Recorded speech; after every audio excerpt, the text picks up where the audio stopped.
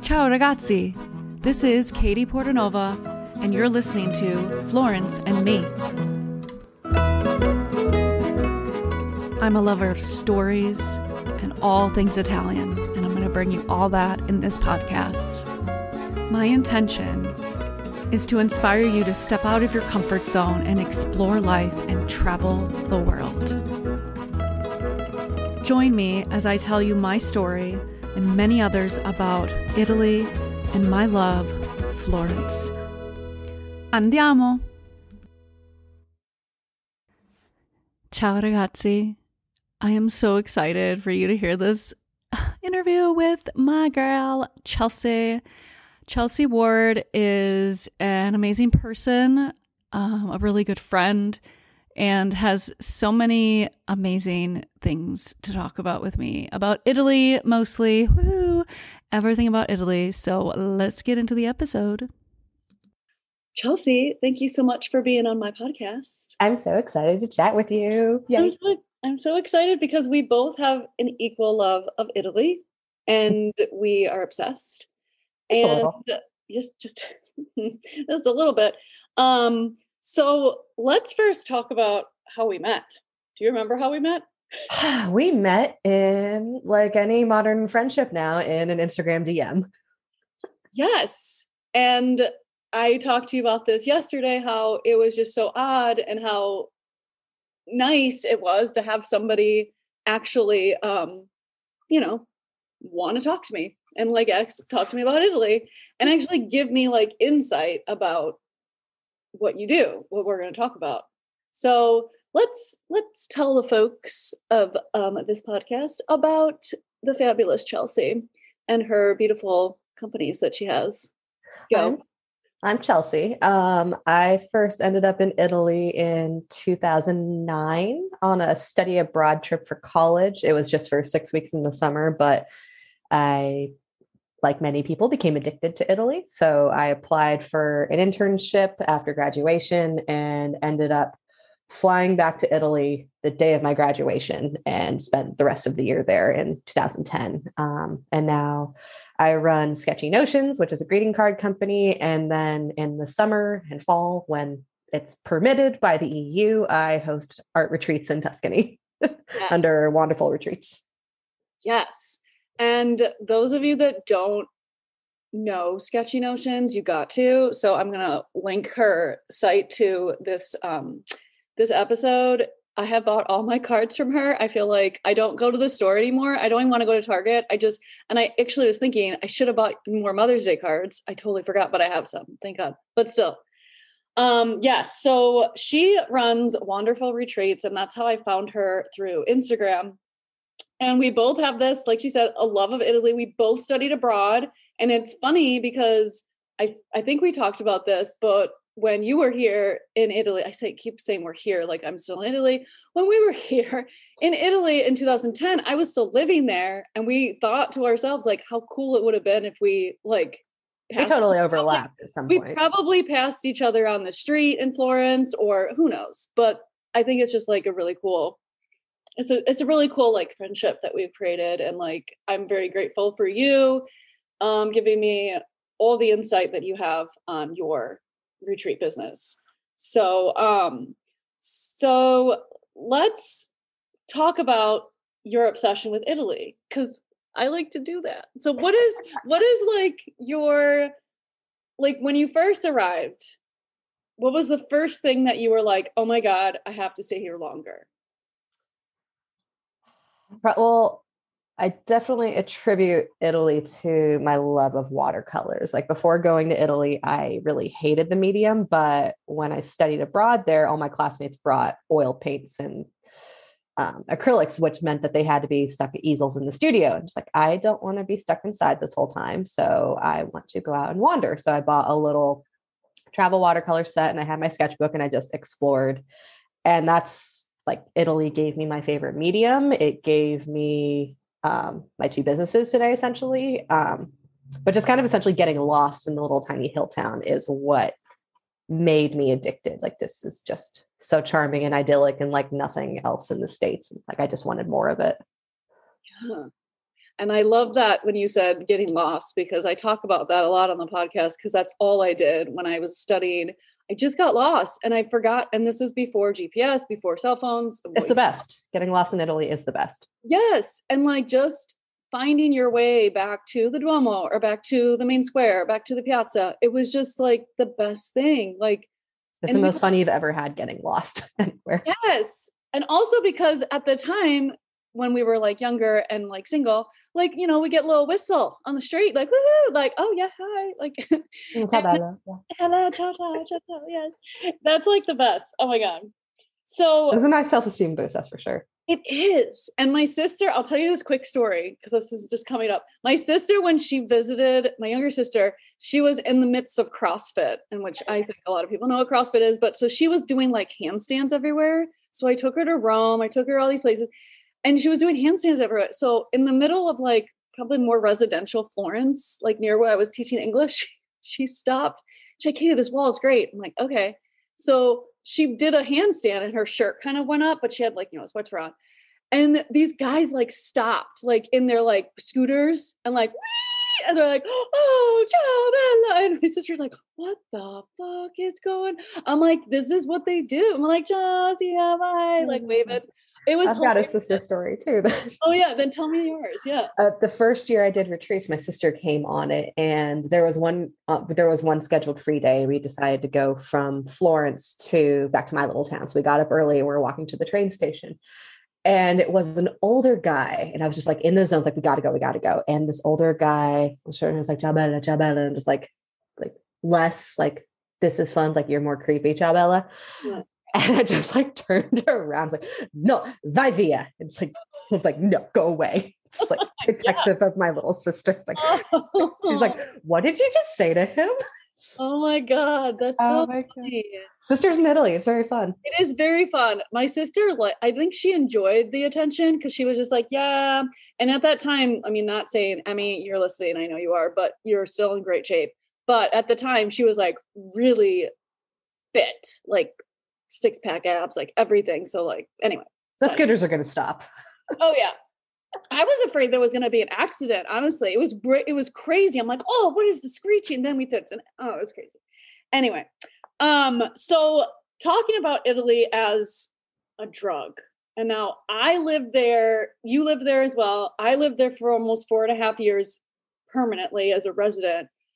When I think of Italy, just because of all the bureaucracy and all the tax, all the things as if you've lived in Italy, you know, all the things that are like incorporated into living there. It's hard. It's a hard life. And I remember another story. I remember going up to my husband's friend's place in Tuscany somewhere.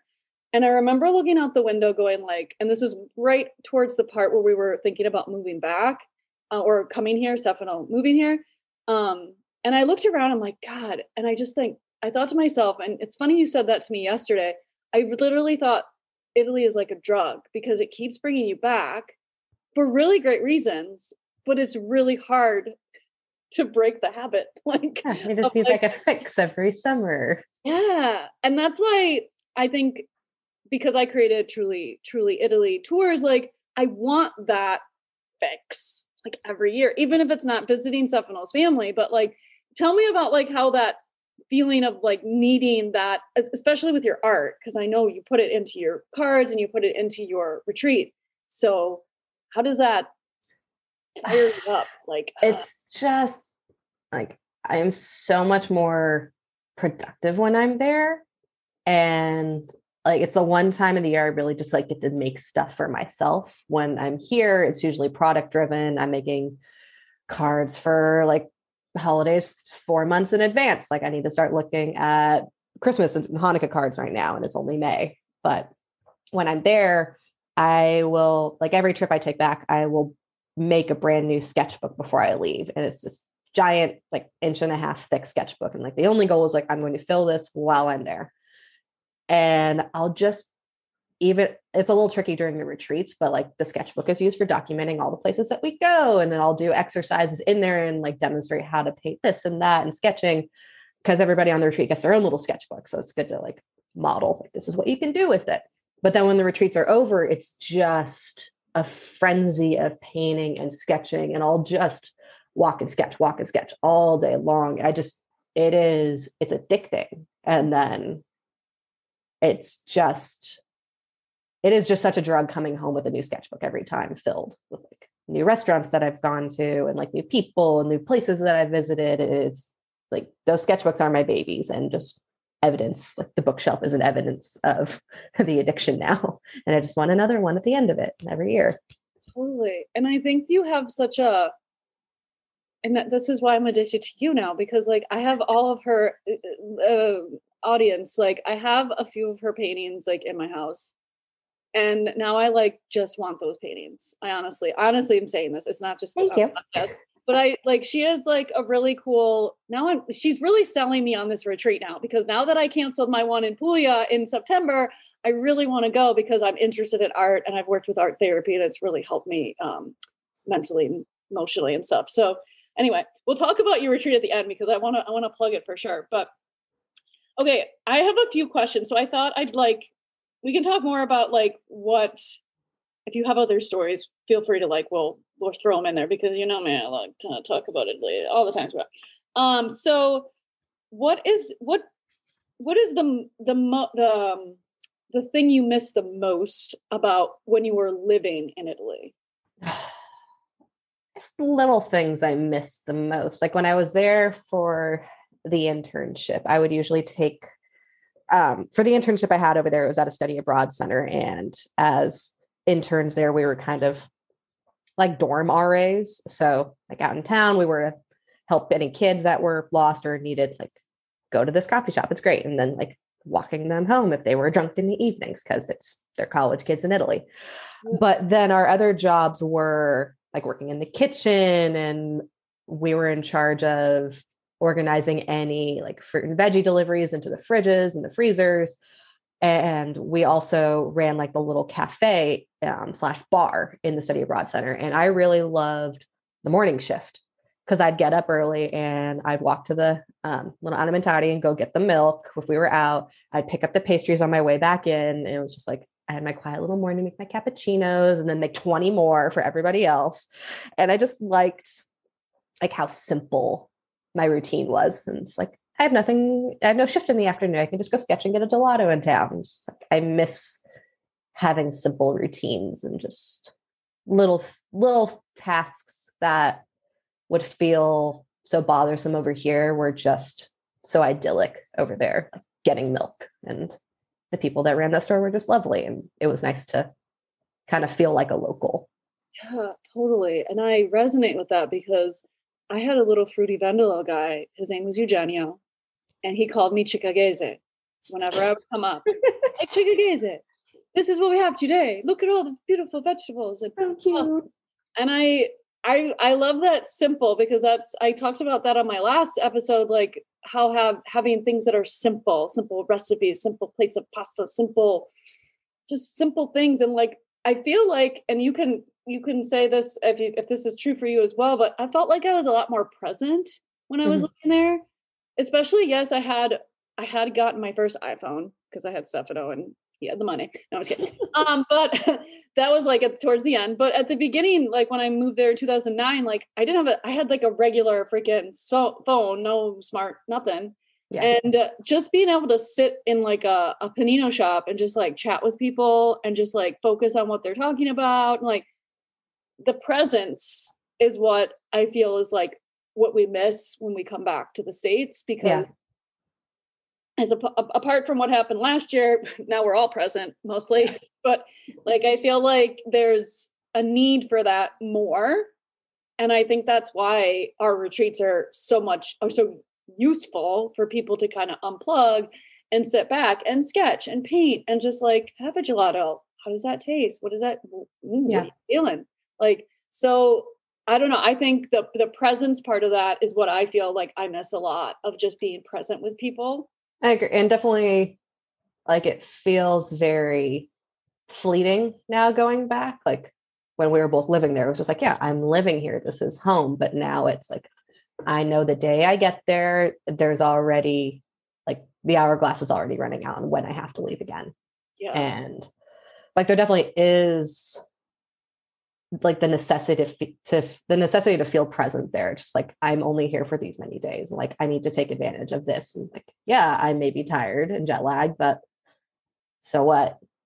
I could sleep in when I get home. I could sleep on the flight back home, but like, that espresso is not going to taste as good when I get home. So I might as well just go to a little coffee shop and hang out for a bit and sketch.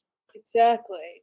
And that's why you should look into buying a house when you retire and you can live Oh next to God, yes. Stefano. Oh yeah. No, we're already talking. It's like, yeah, we'll just split our year up. It'll be like a third of the year in Italy, a third of the year in Israel, and then a third of the year in California. Shit, that sounds Please, awesome. Yeah. please. Yes. That's ideal. I swear. Okay. My next question. What is your favorite pizza? Oh dear. It's a hard one. No. Mine's easy. Okay, good. Oh, I will always opt for quattro formaggi. uh-huh. If they can do cinque formaggi, even better. And I want spicy salami on it. Yeah. There's a little spot in Castiglione. The guy's like, he offers a 5 cheese. I'm like, yes, that. And I want spicy. Oh. Yeah. And you There's get a the couple spicy- others in that little town too. They're like very specific just to this one little pizza shop, but he's got some really great flavors. But my default is always 4 or 5 cheese. with the spicy salami on top. If I can. And if not that, then just like douse and pepperoncini. Like, give me spice. Oh, wow. I like simple and lots of cheese.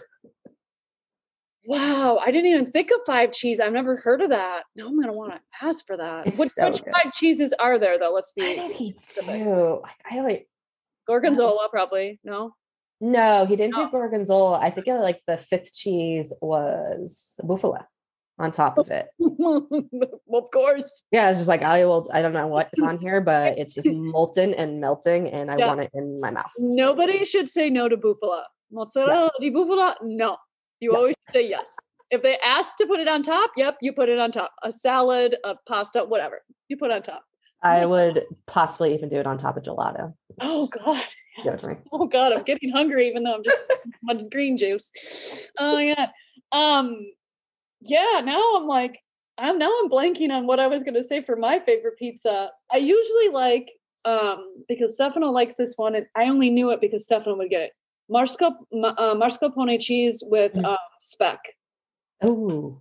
And with the I would never think to get that. And a sweetness and the little saltiness of the speck, and you can't find speck here. I mean, maybe Yeah. you do, I don't know, but you have to go to I feel, a yeah, it's got to be a very niche deli. Yeah, but it's never the same. Like, we've gotten prosciutto di Parma at one of the grocery stores here, and someone's like, "This is not it." I'm like, okay, I'm like, I'm sorry. prosciutto, put it in my mouth. It's good.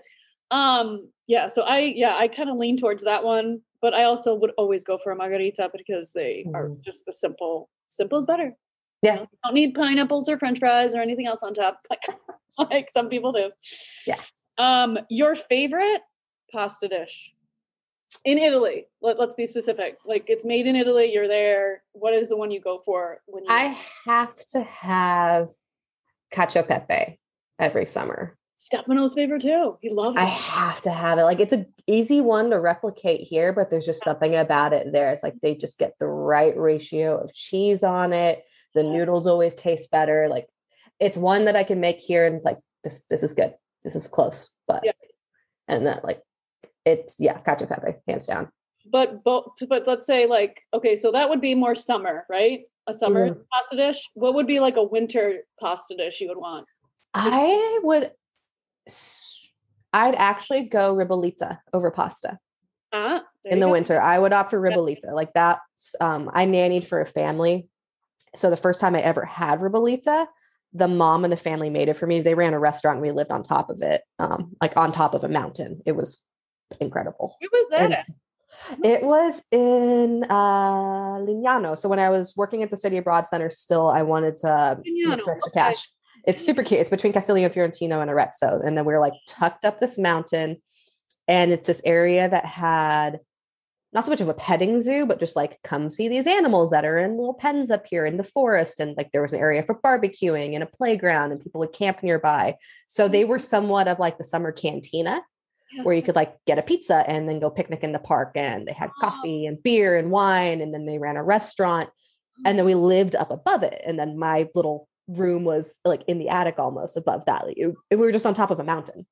And I was there in the fall, and the mama liche, she made ribollita. And it's the first time I ever had it. This is incredible. The fresh oil on top of it, and everything she made was epic. Oh my But God. I would like ribollita is one of those like easy comfort foods for me now. Like if I'm having a bad day, and Louis, my boyfriend, notices like ribollita's it. I won't want ribollita, and I would skip pasta for a good bowl of ribollita in the winter. Yes, that's hearty. Yeah. Yeah. For my winter dish, because Stefano makes it all the time, spezzatino. Oh, Spezzatino, yeah. So spezzatino, those of you guys that don't know, we should have talked about what ribollita is too. oh yeah. Well, spezzatino is like big chunks of meat and basically stewed in like a passata red sauce, and then spices if you want, whatever. But Stefano makes it really good because he lets it sit so the meat's like really, really tender, and it's really good. It's very hearty, and it just like melts in your mouth. And explain what ribollita is for those that don't know. Ribollita, it means reboiled. So it's old veggies. You can make it with fresh veggies, which is fine. But the whole idea is taking like your stale bread and making it into something else. So it's stale bread that's like cooked in with veggies and like stew. And then when we do it, we put even more bread on top of it, douse it in olive oil, and stick it under the broiler so it gets all crispy on top.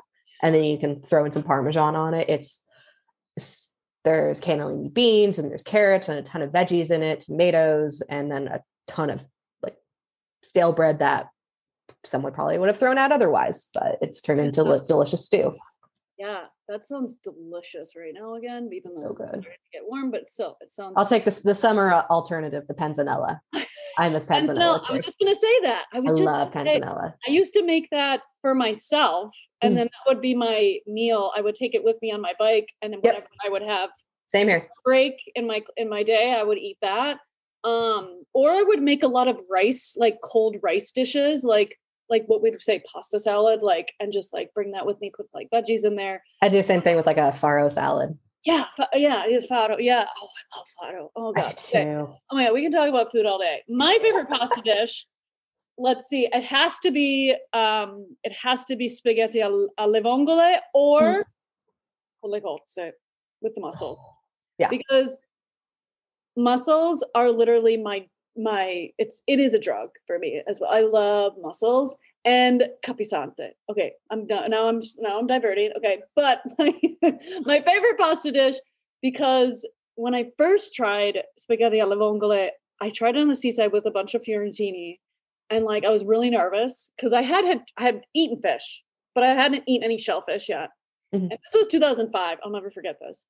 And I tried it, and my friend Michelangelo's like, "Isn't it good?" I'm like, and I like freaking like licked the plate with my bread. Like it was so good, so light. And then you realize like I just ate pasta. It's the middle of the summer, and I feel so light. I don't know if you felt like that ever when you're on the seaside. And you're like, oh, I can just go in the swim, and oh my god, because I could have 5 gelatos after this. Yes. Yeah, I have so many gelatos I can eat after that. Thank God, I had this light pasta.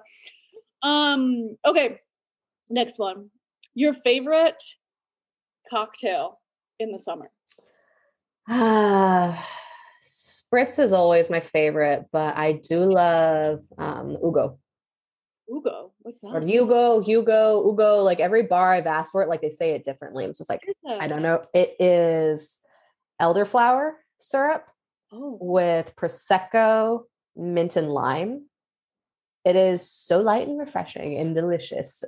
It is definitely one of those summer, like I'll drink spritz year round, but like an Hugo, like it's just so summer for me. I've never heard of that. They're delicious. I only heard about it maybe 3 summers ago. A friend of mine had ordered it at our like garden bar in Castiglione, and just like, what is this magic? And just that became our go-to. And like, I swear, like every bar we've asked for it at, everyone says it a little bit differently. So it's just like Hugo, or Hugo. I've seen it spelled like with a Y or an H, and then some people just say Hugo. Yeah, you have to look that up. It's still freaking delicious. Holy crappy! Wow, it's very summery. Yeah, so I could drink a picture of them and not have a problem. It sounds like it. Yeah, You can make them in the States too. It's hard to track down like the elderflower liqueur, yeah. but if you can get it, like, it's delicious to make. Wow. Wow. Okay. Now I want some. I need to go to Bevmo. Like, want to make it back in the kitchen. Yes. Yeah, my go-to is definitely spritz. I do like a nice white wine when it's Mhm. like, when I don't want spritz anymore. But we started making this here, and I don't know if you know this alcohol. It's called Italicus. No, what is that? You got to look it up. You'll find it at Binny's, or you'll find it at like whatever alcohol distributor you have. Italicus, Cus, is it? Italicus. It's in a like a really cool bottle. It's like a light blue. And you can make it just with this, like the spritz with Prosecco and club soda. Yum. It's just as light, but without the strong Aperol taste, obviously. Yeah. But Italicus I found because my brother-in-law used to work for a distributor for spirits and stuff. So he said, "Oh my God, try this." So yeah, so now Stefano found it. It was $40 when he got it, but it was still good. He's like, "You have to get it." Like, I'm like, okay. We drank it all that weekend. Yeah, so that favorite cocktail, good. What is the first place? I think I might have asked you this already. When you go back in the fall, what is the first place you're going to visit when you get back? Like first place, if it's a coffee place, a fruity vendolo, or a restaurant, or I will probably I'll be flying into Rome, and I will just go to the nearest coffee bar and just get a cappuccino. So I don't care if it's 3 p.m. Like, nope, I want one. I want it now. And then probably gelateria after that. Yes. Yeah. Like just get an espresso, get some gelato. What gelato would you get? Pistachio. That is my barometer for how good a place is. Like, how good is your pistachio? Like, if your pistachios, like, no, like I need the graininess to it. I need to taste like there are actually nuts in it. Like, if you make a good pistachio, I will eat anything you have. That is my bar. Yes. I think the first place I will go if we fly into Florence. Well, I'm definitely going to go to my in-laws, but that's besides the point. But the first place I'll that's a given. Yeah. The first place I'll visit when we get back to Florence is I have to go back to my church. And I think I told you about my church. Yeah. Santi Apostoli, Amburgo, Santi Apostoli. I have to go back there. And I'm determined to find the history of that church, because I can't find any deep history about that church in any of the books that I have. And I have a lot of books. Yeah. And I talked to, little story again, I talked to the priests there in 2018 when I was there with my mom and my sister. And I told him, like, I'm really interested in the history of this church. Do you know where I could find a book? Because I would like to write something about it or learn more about it. And he told me to go to the Libreria San Paolo, which is right behind the Duomo, which is where the Museo, what is it? Opera del Duomo, where they have all the stuff from the Duomo. It's like right next to it. And of course, when I wanted to go to it, it's closed because it's the middle of the afternoon. So I want to go back there too and like find that and see if somebody could find me a book on that church, because it has so much history. It's like one of the first churches, which I found out when I read so many things, first churches that was part of the Roman Empire, because it was in the original walls of the city, because it's right at the edge, next to the river. So it's really cool. Anyway, side note. Little side note, little tidbit for my people that like history.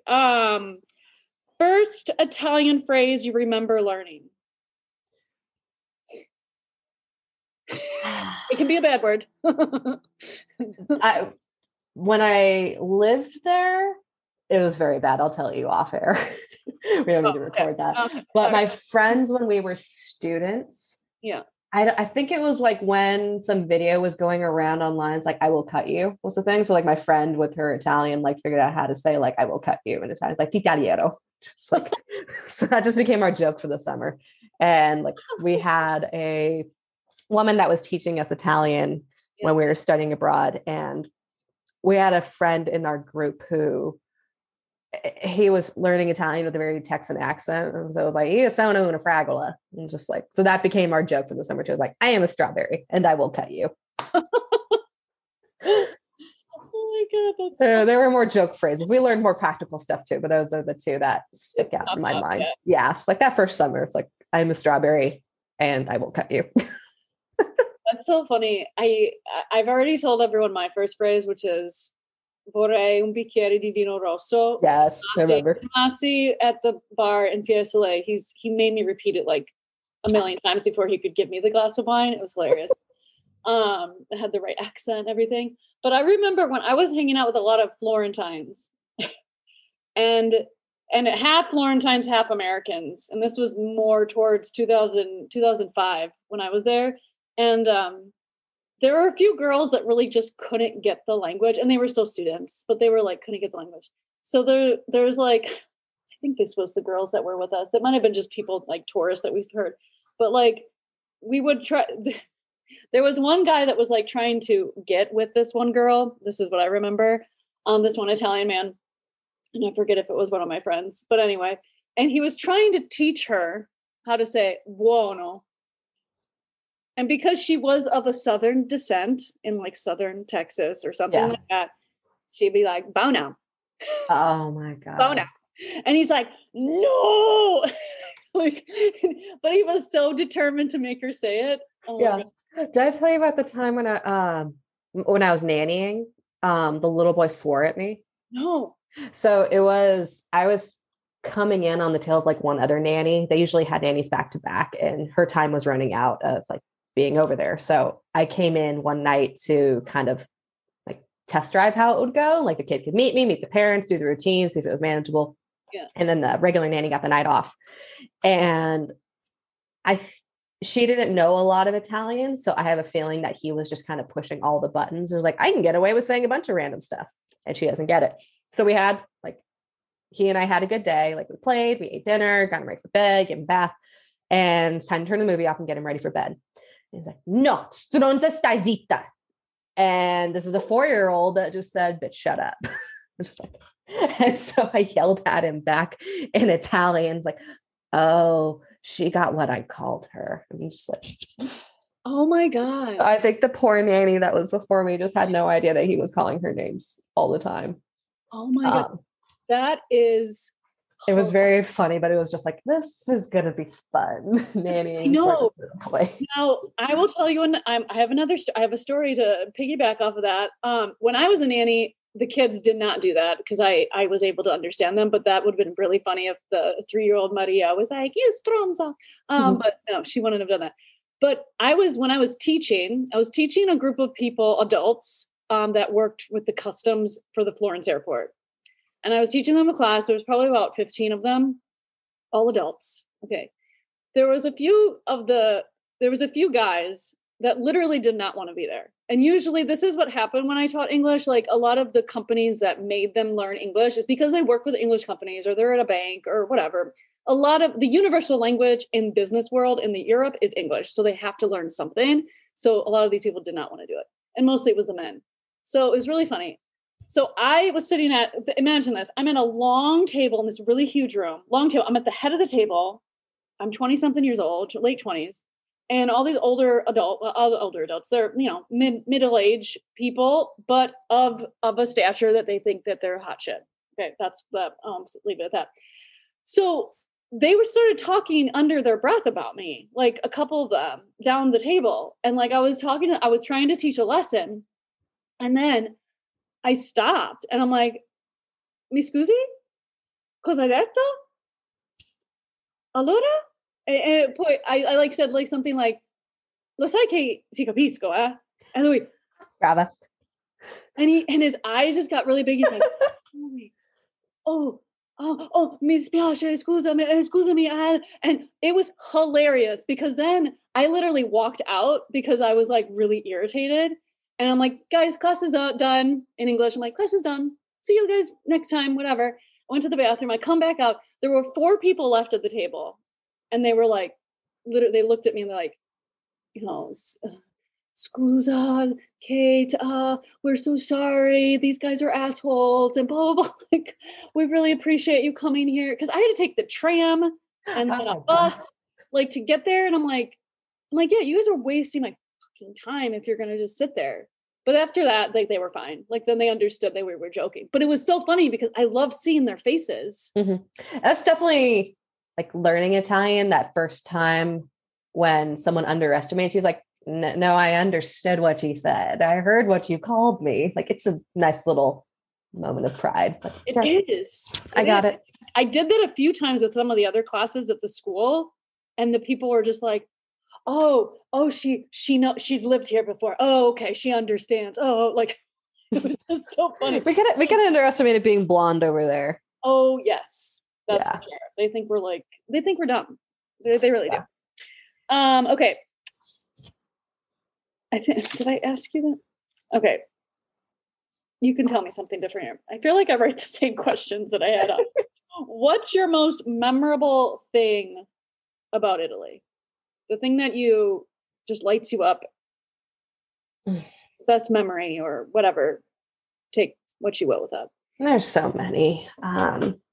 You can name them all. We got time. Like that first summer was so just picturesque. Like our professor, she did a really great job at kind of preparing us for going over there. And the Study Abroad Center, it's a giant converted convent with like it's horseshoe shaped and there's a courtyard in the center of it. And then the walls around it that everybody lives in dorms. There's a dining hall and everything. So it felt like you were just living in a dorm, but it wasn't just our school, UT Austin, that was there. The center hosted a bunch of other colleges at the same time, and everybody would bring their own professors.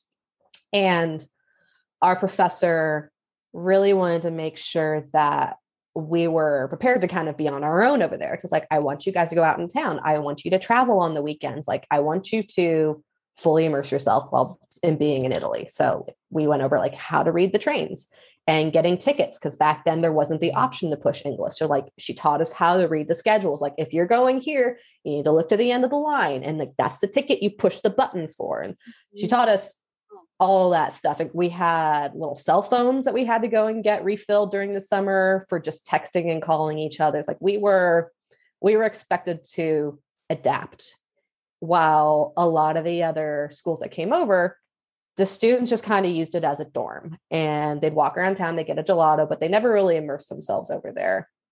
And it's like, it just definitely that first summer kind of feeling like a local and feeling like that place was a second home is a huge highlight. Knowing that, yeah, I can get on a train and get an Airbnb in a town and be fine and then get myself home.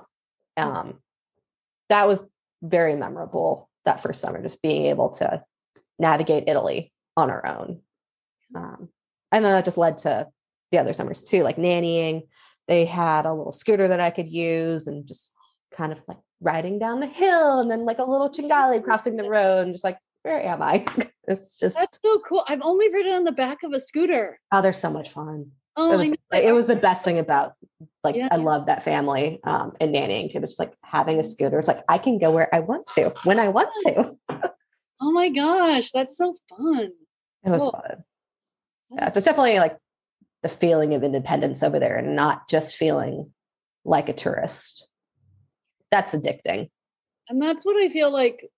I don't know what the kids are like nowadays when they study abroad, but I feel like when I was living over there and the big groups of students, like that's normal. Like we did that too, like going to the American pubs and like all that stuff. That trying to find Mexican food in Florence. Trying to find peanut butter when peanut butter was not there in Italy, and now it is. You're welcome, everybody that wants peanut butter in Florence, because yeah, that was probably our group of people. Because literally, I had a friend that had her dad ship over like 2 things of peanut butter, and I'm like, we're there for 3 months. Why do you need it? Oh my god! But to go off your point of like, yes, finding your way in a foreign city or foreign land is so important, especially when we're of that age. Like in our mid 20s, late 20s, early 20s, whenever it is. But I feel the same way. Like some of the other students that I studied with, like we would leave the hotel because we stayed in a hotel. No, there were a foursome of guys that studied abroad with me that would not leave and just play cards like the whole time. They just wouldn't leave because they were afraid to speak the language and afraid to go out. So I think that that's just a strong point for people that are wanting to step out of the comfort zone of just being with a group of people, being with your teacher, being with maybe as a friend that speaks better Italian than you, doesn't matter, but just like getting out there, at least trying, because what I've told so many people, in which you know this as well, like Italians love that you try. Yes. They value that immensely. They value like you're not like, oh, I want this in a Caesar salad and Alfredo sauce. Like, you know, they value like you going like vorrei un bicchiere, like trying to say the words, because then you are taking your time to learn their language and not just expecting them to know English because that's what your, you know, tour operator said, you know, like, I mean, this goes for older adults too, because I feel like even them, they're just like, speak to me in my language, and not like trying to talk to them. Yeah. So I think that was probably one of my memories of just being able to just go out and just speak to people and like just go and like stop. And when I lived there in 2005, I was by myself. I lived with random people I didn't know. Yeah. So I would always go to my friend Simone's bar or something and just sit with him for a happy hour and like write in my journal. And like, he just like loved that, because we would talk a little bit and then you know, I would leave by the time it would get rowdy, but just being around it, like hearing the language. And I'm sure you did this too, like just going into the bar, into the cafe and just like following along with the conversations. And you're hearing them talk about Berlusconi or like the weather or whatever. Oh, yeah. That's, I think, is such an important lesson for students that want to go like study abroad, and they have to step out of their comfort zone and just do it and just go. And there's no excuse not to try anymore, especially with how good Google Translate is. Like, we didn't have Google Translate. We had little tiny dictionaries. Yeah, like, in my purse. Yeah, like this is what I want. I want this. I want this thing. Oh no, not that one. This one. Like now there's like Google Translate where you just like hold the camera up over the menu and you know exactly what it is. It's just like there's no excuse not to try now. Yeah, and even if you have to like, you know, replay it off of Google Translate and try to say it, fine, do it. My in-laws. This is another funny story. I don't think I told you this. My in-laws met my parents and my younger sister in Venice when long story. My cousin got married the same year we got married in 2014, but we couldn't go because Stefan was getting his green card. Side note. Anyway, so my in-laws wanted to meet my parents, but I'm like, okay, they don't speak Italian, and my in-laws barely speak English, but they literally had a conversation with Google Translate. It was like the cutest thing. My sister was taking pictures and like my dad, and then they were like, I could like, taking pictures, and there's like one with my dad like pointing at it, and my father-in-law was just like like laughing. How cute. And I was like, oh my God, that's just the cutest thing. Oh, but yeah, it's just so important to just like we've said throughout this whole thing, like immerse yourself, get out there and just try, because Italians love that you try. They love that you're spending money, because that's why we're going back in the fall. I'm going with you. I've already decided. And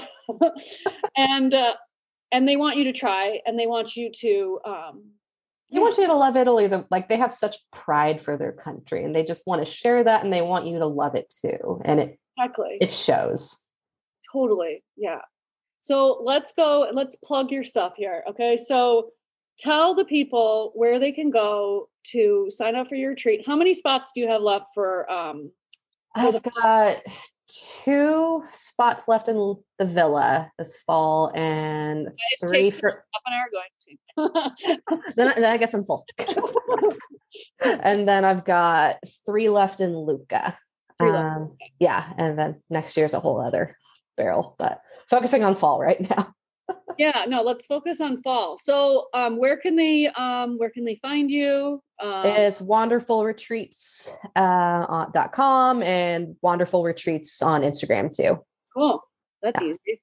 I'm going to put that on the description.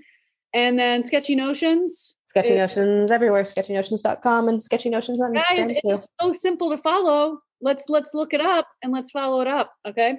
Follow it up. I'm just using I don't even know what that means. I'm going to follow it up. Follow her, buy her cards, because her cards are amazing. They're so personal. They have cats on them. Any of you guys like cats? Cats and plants. And I see one behind you. My people. So that's why I can see your plants. And what else was I going to say to that? But yeah, I'm going to say I'm so grateful for meeting you. I deeply, deeply love you already. And it's only been a couple of years, and I hardly I hardly say that to my actual friends, but I do. I deeply love you. No, I appreciate you. And honestly, I'm not kidding. Like, I kind of really do want to go. I got space. I know. So, but thank you so much for being on my podcast, and we'll talk again soon. For sure. Yeah. Cool. Ciao, Bella. Ciao, ciao. I am beyond grateful for you listening to my podcast right now. I am so excited to share my journey of living abroad and all of my stories of Florence and Italy and all the places in between that I've visited. If this has reached you in any way and you would like to continue, please subscribe now. Also, go check out my website, trulyitaly.tours, for all my travel experiences. Ci si vede. Ciao.